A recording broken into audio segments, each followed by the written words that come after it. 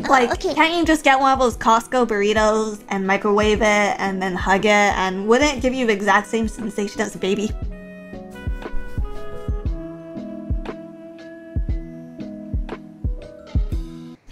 You can tell at the end there that she's imagining it. She's imagining it.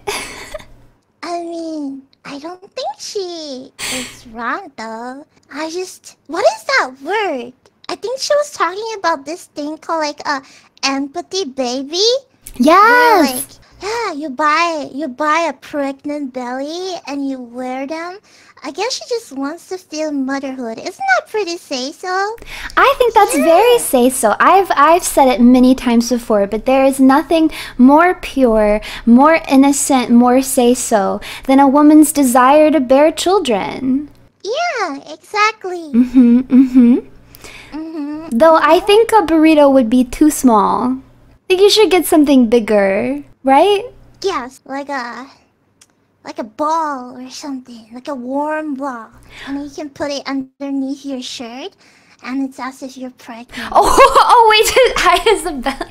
You know, there's actually like a psychological condition, like you can just go crazy and convince yourself that you're pregnant to the point where your body will think that you're pregnant and your stomach like will distend and you'll start like having symptoms and stuff of pregnancy. And then you'll like grow milk out of your boobies. I think you can, yeah.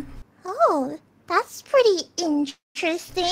I feel like you'd have to have a really strong mind power. Like you'd really have to be like, you'd have to make it a mantra, like staring in the mirror every day, like I am pregnant, I am pregnant, I am pregnant, I'm pregnant.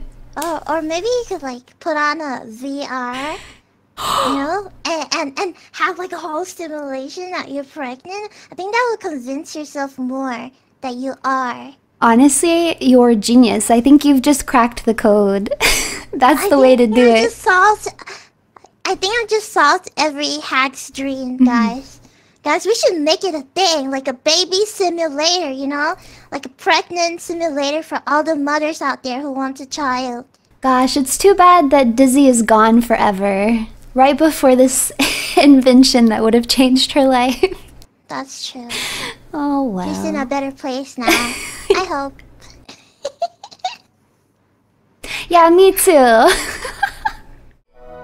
Fine then. Goodbye. Goodbye then. Goodbye forever.